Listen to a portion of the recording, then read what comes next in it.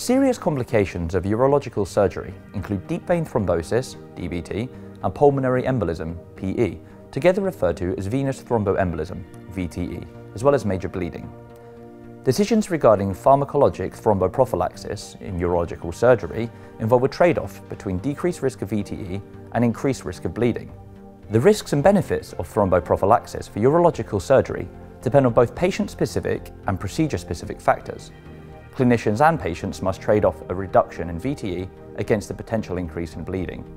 Although investigators have not addressed the issue specifically for urological procedures, high-quality evidence from randomized trials has shown that pharmacological prophylaxis with, for example, low molecular weight heparins decreases the risk of VTE in patients undergoing abdominal or pelvic surgery by approximately 50%. Best estimates for low molecular weight heparins also suggest, however, an increase in the risk of post-operative major bleeding by approximately 50%. Evidence regarding baseline risks of VTE and bleeding in the absence of any prophylaxis remains limited, and therefore decisions regarding the use of prophylaxis currently involve large uncertainty. Indeed, there exists substantial practice variation in the use of thromboprophylaxis in urology, both within and between countries. In our Guidelines of Guidelines article, we have summarized the available guidelines addressing the use of thromboprophylaxis in urology.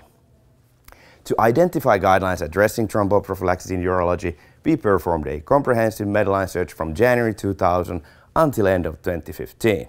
In addition, we manually searched the websites of international and national urologic societies and their associated journals. Neither the primary search strategy nor subsequent searches of society websites identified any formal guidance on thromboprophylaxis specific to urology.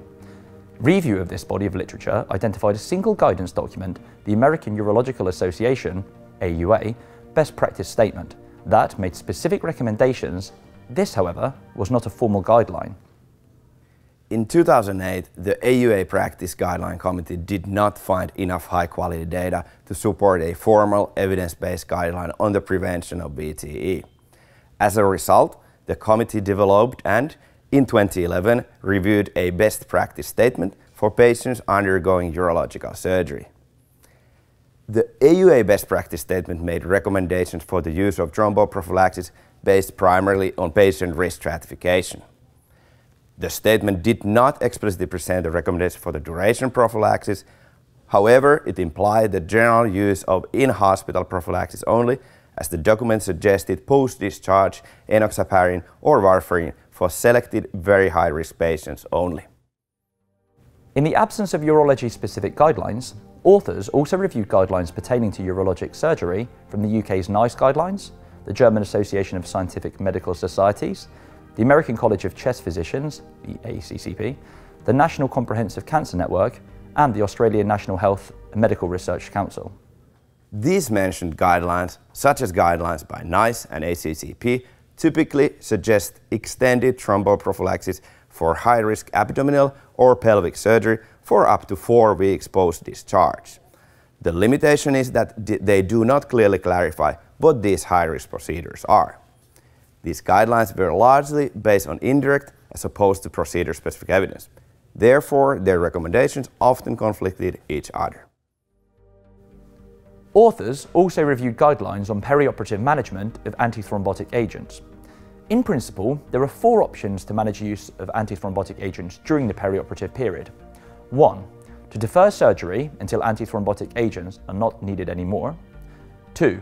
To stop antithrombotic agents prior to surgery and restart sometime after. 3. Continue through the surgical procedure. Or 4. Bridge antithrombotic agents.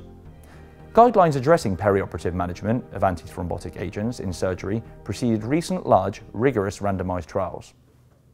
Randomized trial evidence published since these guidelines has shown that bridging increases the incidence of bleeding without reducing thrombosis. These trials have an indirect bearing on patients receiving anticoagulation for venous thrombosis and suggest withholding bridging for most patients is probably a good idea. With respect to antiplatelet agents, a large, rigorous recent randomized trial has demonstrated that these agents also increase bleeding without reducing arterial thrombotic events. This article summarises guidelines pertaining to post-surgery thromboprophylaxis and perioperative management of antithrombotic agents. Because current guidelines are not procedure-specific, their guidance may result in the undertreatment of procedures with high risk of VTE and low risk of bleeding, and the overtreatment of procedures with low risk of VTE.